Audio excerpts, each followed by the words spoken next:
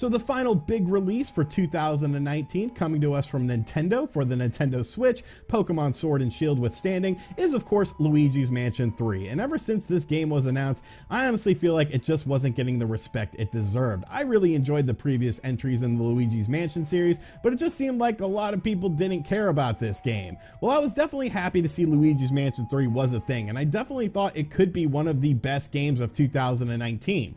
Well, I ended up picking up Luigi's Mansion 3, beating the game, and now I want to do a review on this game and really see, is Luigi's Mansion 3 one of the best, if not the best games of 2019 for the Nintendo Switch. So sit back, relax, make sure you subscribe to the channel, and let's jump into the world of Luigi's Mansion 3 for the Nintendo Switch.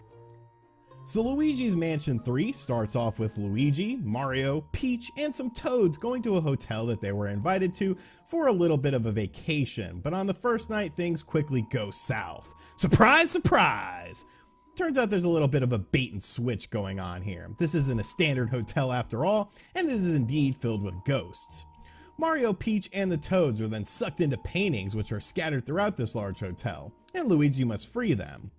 Of course, it's not a deep narrative, as most Nintendo games don't really have one of those. It's mainly just a catalyst for why you are in the area and why you're doing the things you are indeed doing.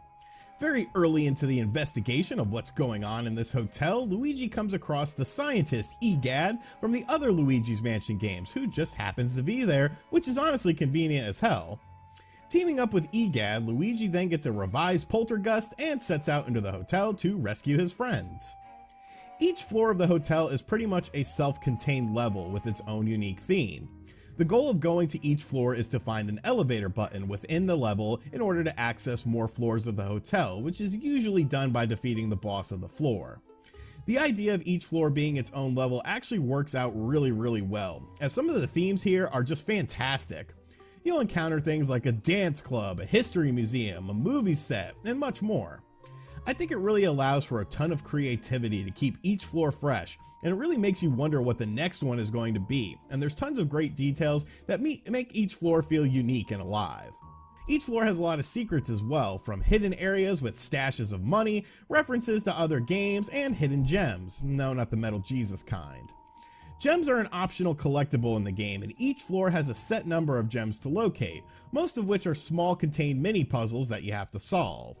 It's not a main focus of the game or anything, but it can be fun to try and track down and collect all of these gems within the level, and it really encourages you to revisit floors after defeating bosses in order to try and track these gems down. Speaking of the gameplay, Luigi's Mansion 3 adds in some new gameplay mechanics for veterans of the series and newcomers alike. So if you've never played the previous games in the series, which honestly is a damn shame, the main thing you're doing in this game is collecting ghosts. Wrangling up a ghost consists of stunning the ghost, and then you have to reel them in most of the time. Luigi can blind the ghost with the strobe bulb, which emits a large flash of light and will stun them, allowing you to reel them in. Some ghosts are smarter than others though and have defense mechanisms against the strobe bulb, which brings into account Luigi's new tools. Luigi has a suction shot, which basically allows him to shoot a plunger with a rope on it, and then suck in the rope with the poltergust to remove some of the defense mechanisms of the ghost, or is even used to solve a lot of puzzles. Luigi also has a burst jump, which sends out like a shockwave around him and pushes ghosts back, destroys some of the environment that you're in, and can also be used for some very minimal platforming segments in the game. I actually kind of like these platforming segments and hope that Nintendo expands upon this if there is indeed a Luigi's Mansion 4. And once Luigi has wrangled in the ghosts, he can now slam them into the environment or into other ghosts to dish out additional damage as well. Luigi also has a dark light that allows him to see hidden areas or doors or scan things taken over by ghosts, along with Gooigi, a green goo Luigi clone that can assist in battles as well. All of these mechanics are also used in the puzzle solving of the game, which honestly for me is one of the highlights of the game. Gooigi can access areas that Luigi can't since he's made of this strange green goo, and he can basically slide into tight areas or use little warp pipes within the levels to get to other segments. Switching between Gooigi and Luigi is honestly pretty easy and is something that you need to become proficient in, as some of the later areas of the game definitely can have a heavy emphasis on teamwork and either solving puzzles or defeating bosses. I really enjoyed all the variety of puzzles, ranging from the mandatory ones to the optional ones, and I feel like Gooigi added to that aspect of the game. What's really cool about Luigi is he also allows for local co-op play. Luigi can be controlled by a second player at any time of the game, so drop in and drop out local co-op is available, and honestly, it's a pretty cool feature that definitely adds some replay value to the game. The game also offers a ton of content too, which honestly surprised me compared to the previous entries of the series. It took me about 10.5 to 11 hours to beat the main story of the game, but there's the added gems hidden within the levels to collect as well. Visiting EGAD in his little portable laboratory will allow for Luigi to deposit the ghosts and gems he has found within the levels and see how much more he has left to do. Aside from that, there are hidden boos within the levels to track down and eliminate, along with hidden ghosts. After completing the game, I had a bunch of boos, gems, and hidden ghosts to find, which can really up the replay value of the game. What's nice though is that you can purchase things with the currency in-game to help you with that, such as a cartridge for your Virtual Boo, which is the map system used in the game, modeled after a Virtual Boy in all of its red and black glory that I absolutely loved, that will ping you when a gem or a hidden boo is nearby, allowing you to find them a bit easier. Along with that, there are also multiplayer options in the game as well. We talked about the local co-op play, but there's also local multiplayer, which offers 3 different mini games that you can play with your friends if you happen to have any friends. I really don't, so I just checked out one of the modes by myself and left a controller on the ground, and it seemed pretty fun. Basically, I was just trying to raggle up ghosts and beat my opponent and get a higher score than them, but it did seem like a fun little time waster that I think would be fun with additional players. Aside from that, the Scare Scraper, which was introduced in Luigi's Mansion Dark Moon on the 3DS, also returns, which has you playing with people online in order to clear out areas or collect a certain amount of gold and then advancing to the next floor.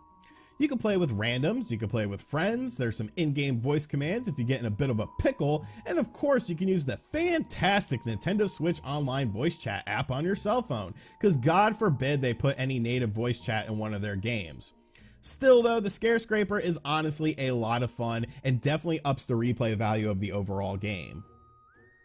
The presentation in Luigi's Mansion 3 is honestly absolutely top notch and features some of the best animations and visuals that I've seen on the Nintendo Switch to date.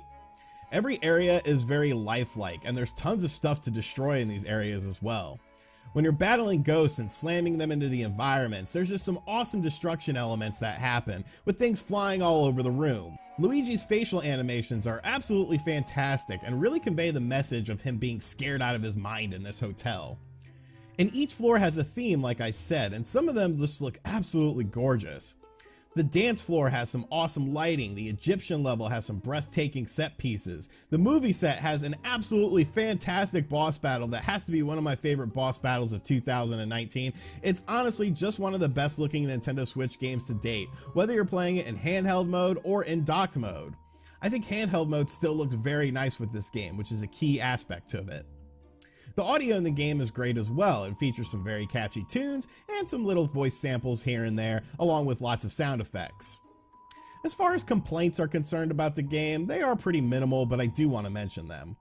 First off, there's one boss battle that just absolutely sucks because of how it plays out in terms of the control.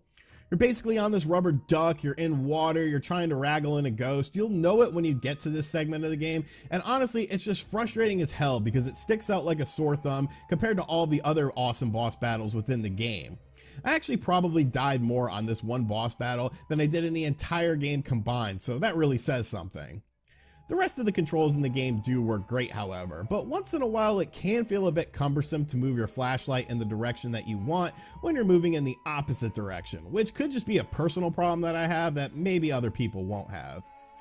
Finally, the Luigi character himself kind of annoyed me a few times with his boobery and his fumbling of the elevator buttons, which causes you to do more after initially securing the button. And then once again, that might just be a personal problem that I had, but his incompetence was definitely not welcome in my eyes. Still though, the question remains, is Luigi's Mansion 3 one of the best, if not the best, Nintendo Switch games of 2019? Let's wrap things up and find out. So is Luigi's Mansion 3 one of the best games on the Nintendo Switch and the best game for the system in 2019?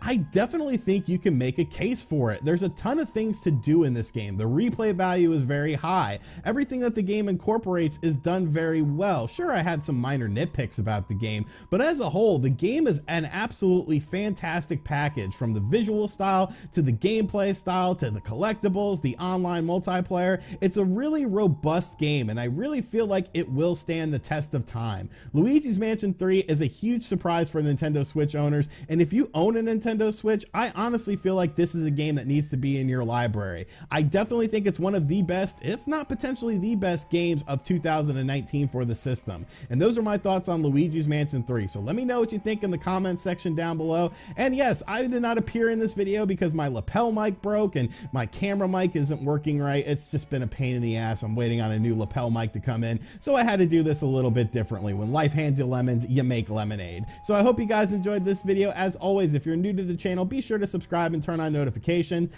And as always, I'll catch you guys on the next one. Later.